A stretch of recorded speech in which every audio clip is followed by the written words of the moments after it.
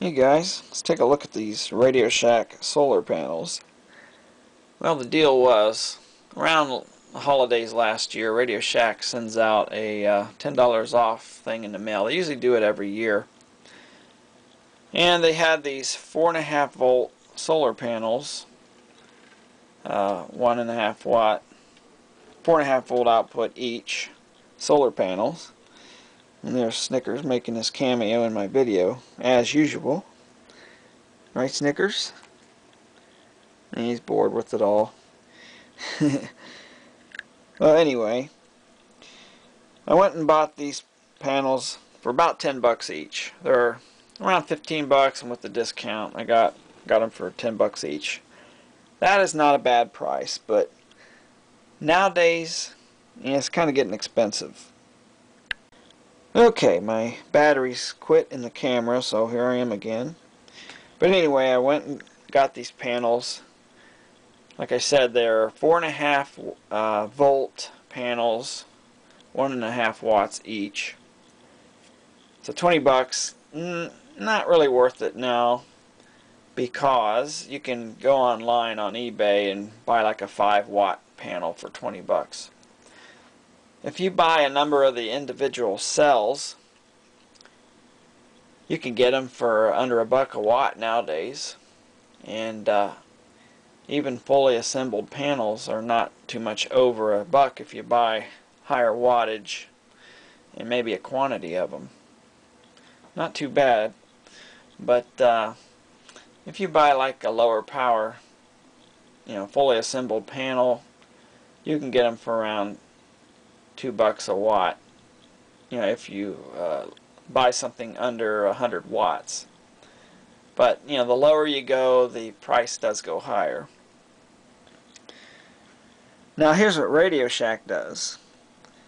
Now they want $20 for one panel. It's like $18.99 plus tax. You'll be paying over $20 for one of these panels now. I wanted to make a 12 volt panel by having 3 of these. It'd be like 13.5 volts. You want to go a little bit higher anyway, but I found out they want 20 bucks for one panel, and I just said, screw it, I'll just just put these in a box here. So I made a little acrylic box for it, mounted them in there, put the little Schottky diode in there to block it, and it's a low drop type diode, so I don't lose much efficiency doing that. So nice and sealed, and I've used it outside for several days and it works pretty good. Really haven't had a super sunny day. It's always been hazy or a little bit overcast, not real strong sun like today. Right now we're kind of under this cloud, so not getting very strong sunlight. But I'll go out and hook this thing up and see what I get here with the LED lamp. Okay, I have the panel propped up. Have a little jack so I can plug the connector in here, plug the cord in.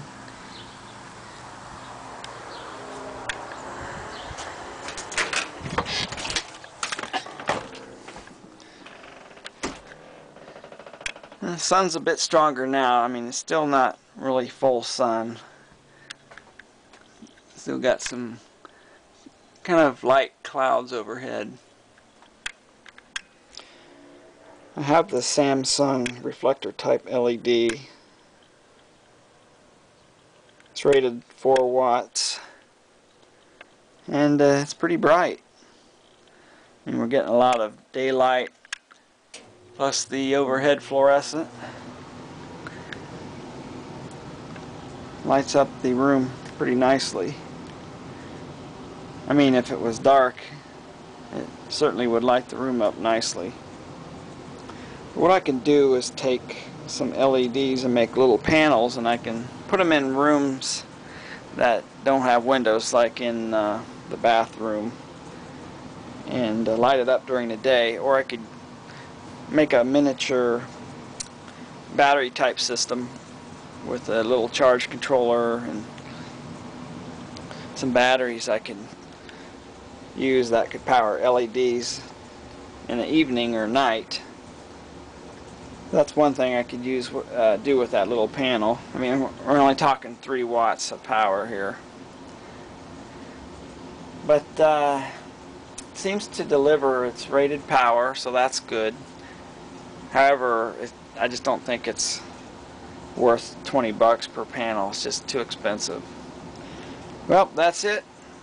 Stay tuned and I'll give a review of this other panel, that 30-watt panel I'm getting off of eBay. That should be here in a few days.